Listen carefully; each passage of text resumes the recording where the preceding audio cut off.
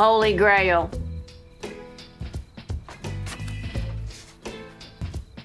What changed your mind?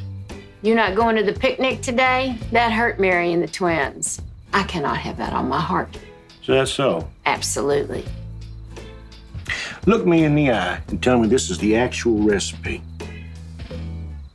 George, what you have in your hand is the exact step-by-step instructions on how to make my brisket. I have never written it down until tonight because I was afraid someone might steal it. But I'm entrusting this to you, and I hope that someday, when the time is right, you will see fit to share it with one of your children. Connie, I don't know what to say. Don't call me Connie. Call me Mom. Thanks, Mom. You're welcome, son.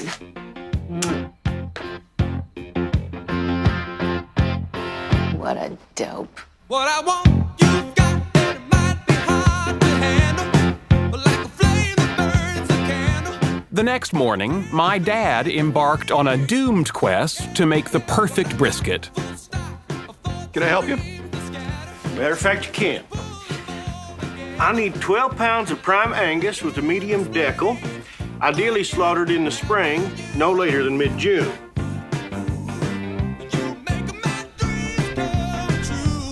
For the spice rub, Memaw had him drive to New Orleans to buy ground coffee from Cafe Du Monde and 7 ounces of something called Holy Ghost root from a voodoo woman named Madame Laveau. Could you grind my root for me? I'm gonna rub it on brisket.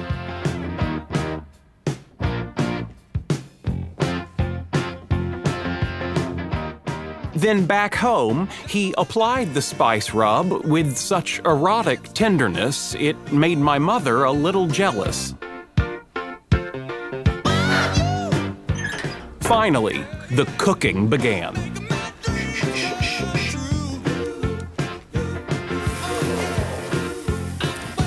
"14 hours of cooking and basting and spritzing and tending to the fire.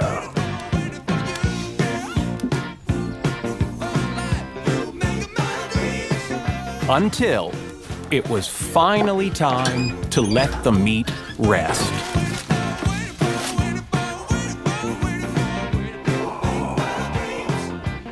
Rest, my darling. Rest. This Cafe Du Monde coffee is very good. They make it with chicory. And what does it do to the brisket? Oh, I have no idea.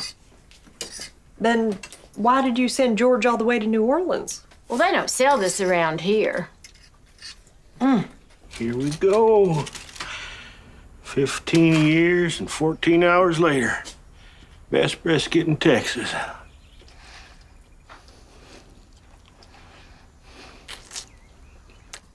Connie, you evil bitch.